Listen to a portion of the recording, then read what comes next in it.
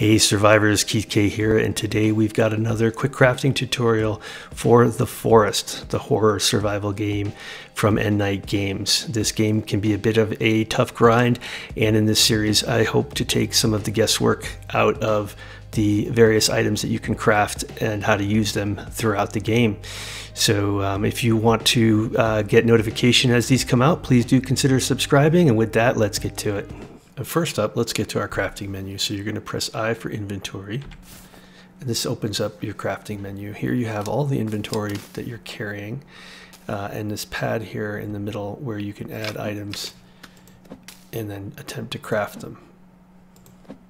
And when something is craftable, you'll get this little gear icon, and if you hover over it, you can see everything that can be crafted. And in today's episode, we're going to take a look at the weak spear. So you craft that by adding 2 sticks to your crafting menu and then combine them. Now you can upgrade the spear once you've got some bones and 2 cloth, but for now we'll go ahead and equip this.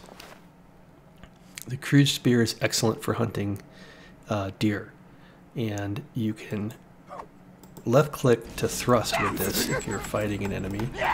You can also use it as a ranged weapon, and I usually use that forefinger that's pointing as my aim target, and then left mouse to throw. That was a little high, so let's do this again.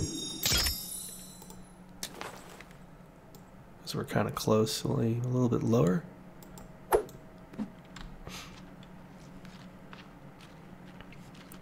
And then you can usually recover it as well. Now you can only have one of each weapon in your inventory at a time. That's really not too much of a problem.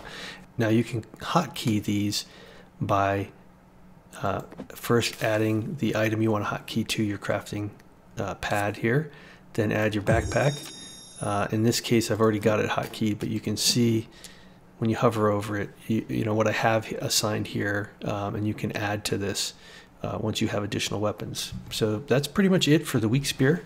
And if you got something out of this video, please give it a like, and come back next time when we'll cover another crafting item. Thanks for watching, everybody.